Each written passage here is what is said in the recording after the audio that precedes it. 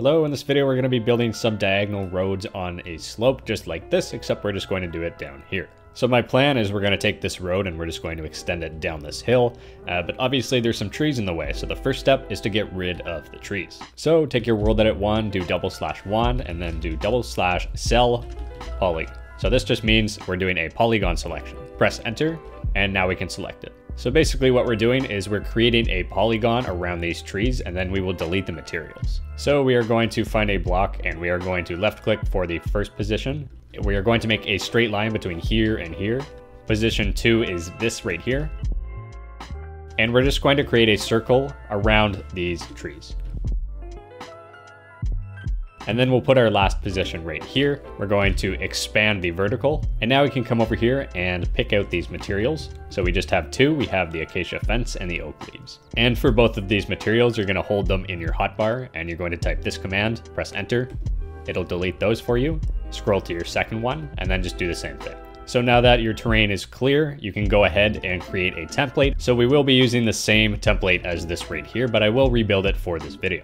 So we will start by having this template right here. So you can see that I just added this glass over top so that we can copy it. So what we're gonna do now is we're gonna start with the preliminary layer. So we're gonna start on the bottom here. So we're just going to look straight down and copy the materials.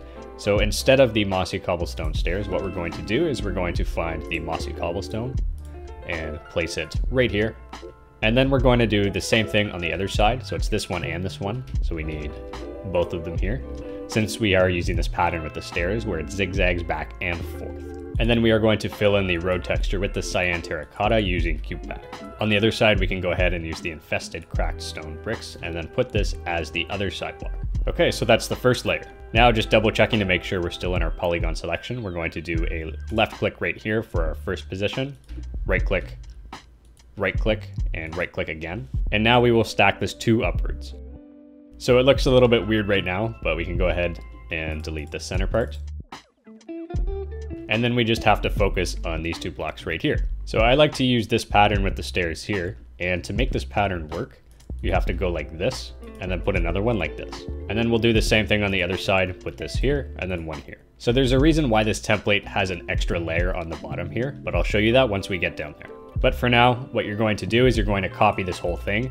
Once again, use your polygon selection, stand on one of the blocks, copy it, go over diagonally by 1. I'm holding shift, so I'm sort of on the edge of the ledge here, and you're just going to paste it in. See, so now this is going to look a little bit off because we did not have a larger template. So to make this a little better, we're just going to do another one. Hold shift, go over diagonally, and paste. From here, we can go back here, grab our mossy cobblestone stairs, and we can just remake this right here, and then it looks a little bit better. So the thing that's going to be causing us issues as we repeat this template is this block on the end. So if you have world edit, what you're going to do is you're going to go back to your cuboid selection. You're going to select this one block, copy it, move over by 1, and paste it. We'll turn around and do the same thing on the other side. There you go. So now it's in place and we have our template. Let's go back to our polygon selection, select our template, and then what we can do is we can find the center point and copy. Since we copied from this part right here, it's right in the middle. So if we go down here, we can find that this block here is the center point. So we'll stand on top of here and do /paste and put it right there. So as you paste your template down this hill here, you may notice that you start to get either terrain or grass on top of it.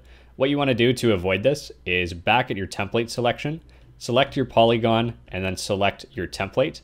But instead of having the selection from here down to here, extend it up by 5 or 10 blocks, however much you need. And then when you go ahead to paste it, do not include this -A at the bottom. The purpose of this -A is so that it does not paste error. If you're trying to keep the terrain off of it, take this out and just do a normal paste. So to avoid this problem going down the hill, I'm just going to expand 5 upwards on our original selection and then recopy. So we can fly back down here. We will find our center point again, but notice how it drops by 1 block.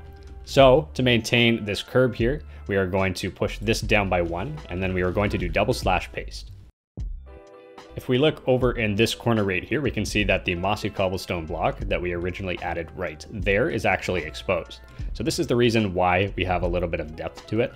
You can usually get away with just these 2, but when you are building in more hilly areas, especially terrain that's very steep, it might come down this side, it might be a cut, and then really deep on that side. You may want to have this here, so it's easier to put in a retaining wall on one side.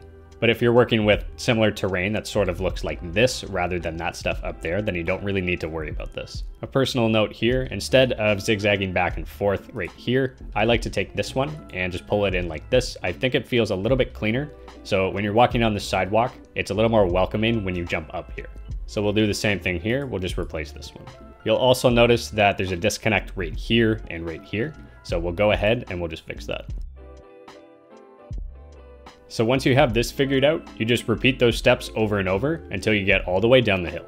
Once you get this process down pat, making diagonal roads is going to be a lot easier. Now that we've done this, we can go in the center again and just repeat the same process.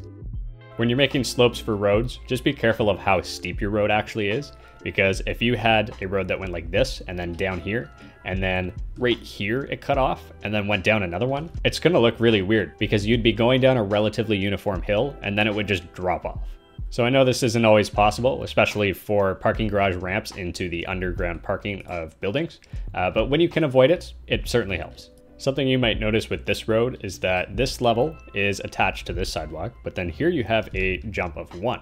So what I try and do with my roads when you have a situation like this is have the higher of the two connect to your sidewalk, and then on the other side, you will have your drop.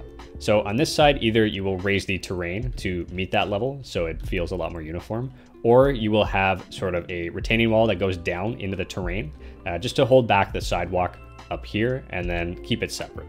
You don't have to, but it shows that you're paying attention to the engineering behind your roads. It may not be a detail that many people notice, but if you have professional builders checking out your build, then they certainly will. Anyway, that's it for this video. If you want more content like this, then be sure to check out my city series that's coming out very, very soon.